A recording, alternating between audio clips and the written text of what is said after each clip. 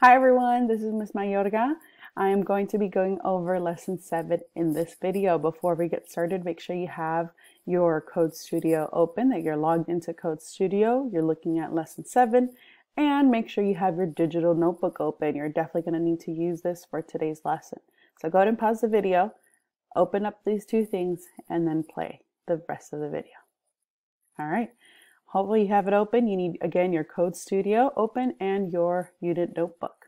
This is going to be lesson 7, page 21. Let's go ahead and take a look. Let me zoom in here and see what we're going to be doing. Lesson 7, your personal style.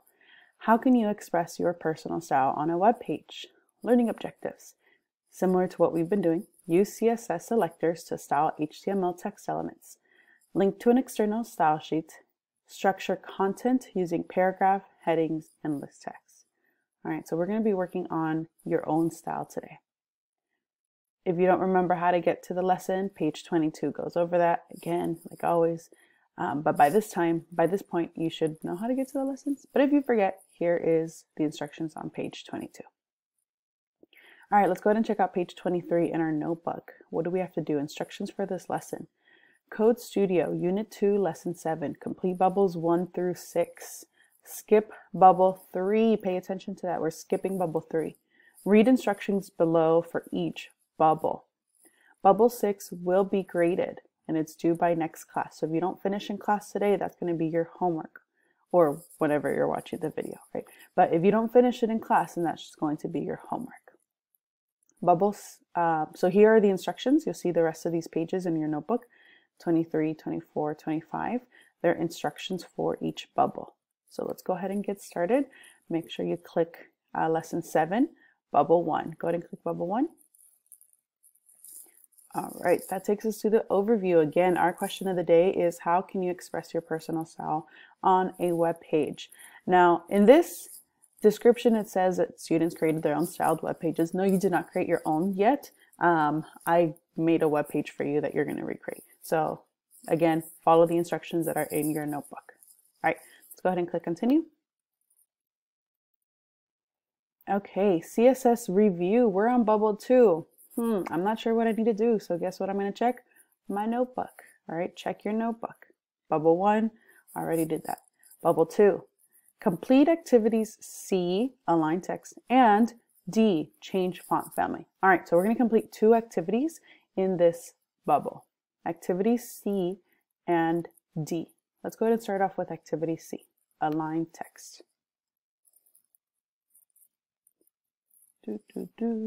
Okay, align text.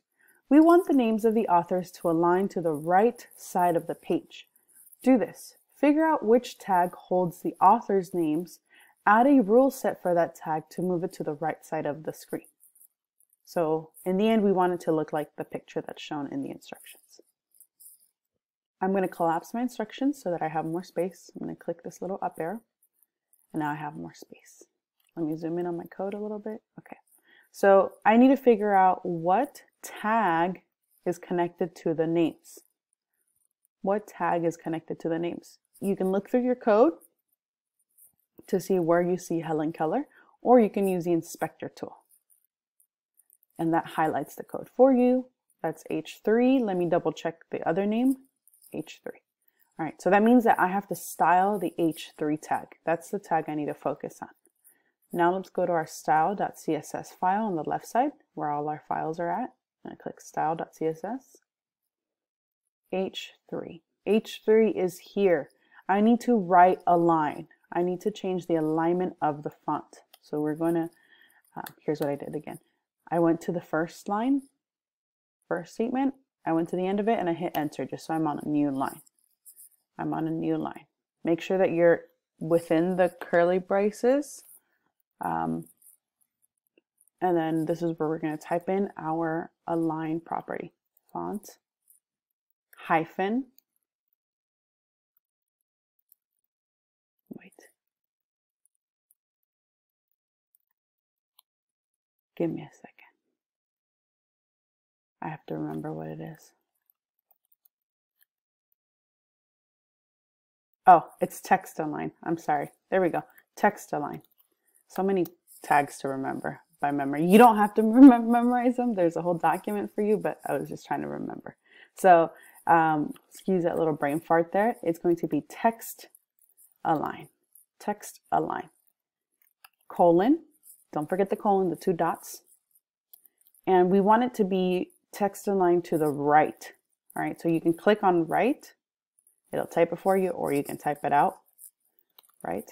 And then semicolon. Don't forget that semicolon at the end. All right, don't forget that semicolon at the end.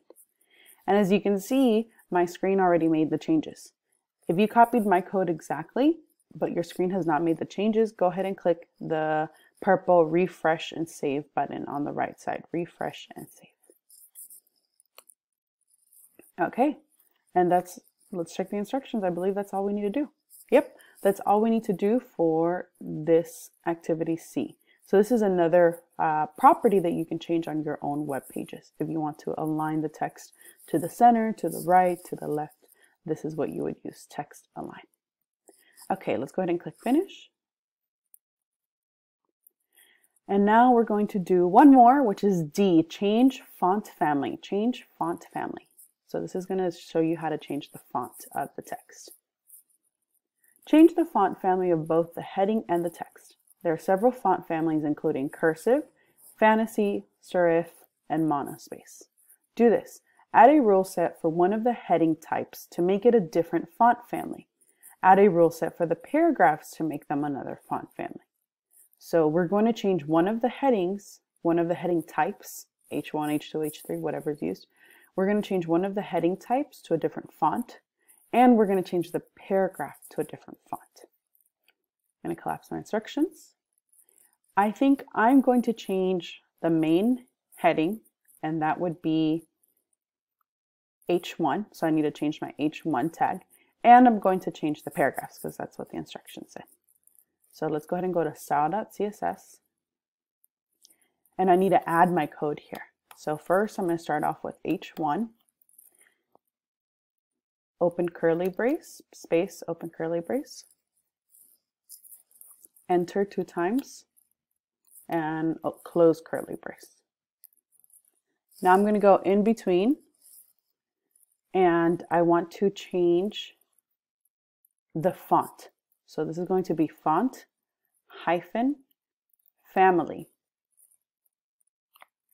colon, and here you can choose what font. I'm going to go with cursive for the main title, but you're welcome to explore some of these other ones. I'm going to go with cursive.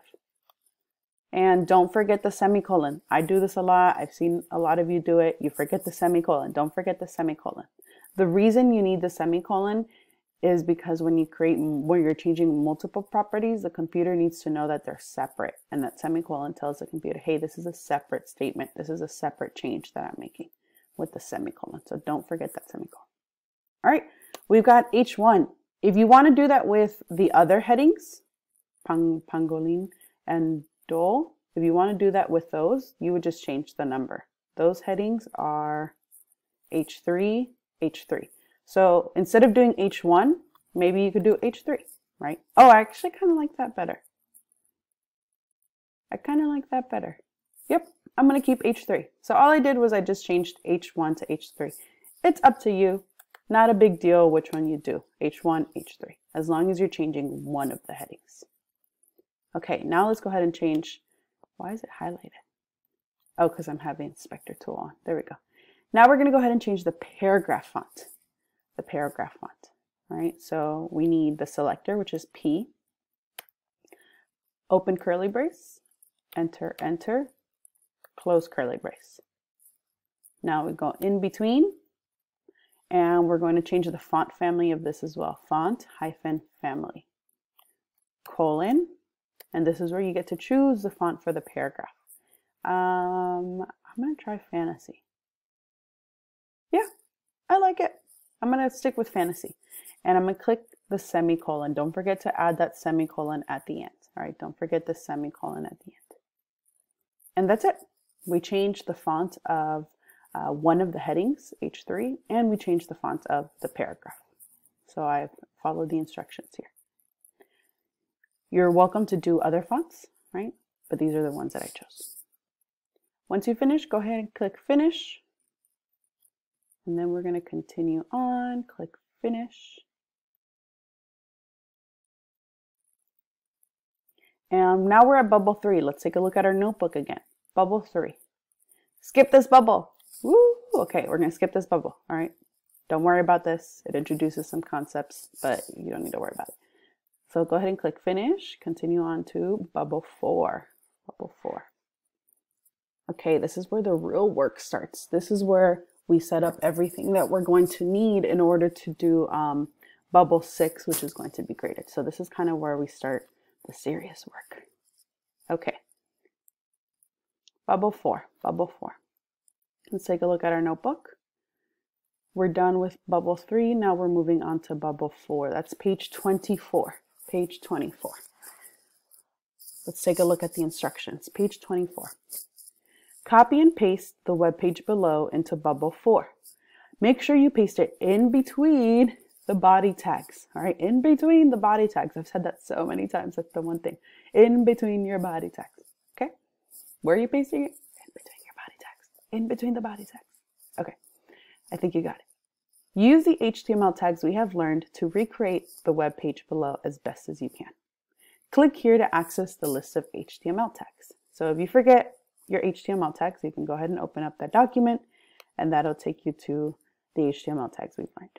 Right? Paragraph, headings, unordered lists, ordered lists, and so on. Luckily for this page, you only need paragraphs and headings. All right, let's check it out. I'm going to zoom out a little bit. So this is the web page that we're trying to recreate, right?